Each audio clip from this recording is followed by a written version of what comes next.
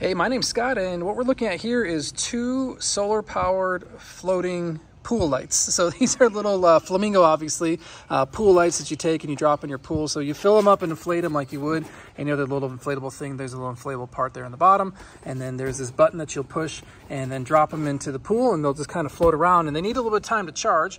After a day or so after they've charged, and then at night, these will light up for you, and they have these really cool-looking accent lights floating around your pool. So as you see, there's another big brother, I guess, other Flamingo floating around there, but these are very cool to have floating around the pool, especially at night.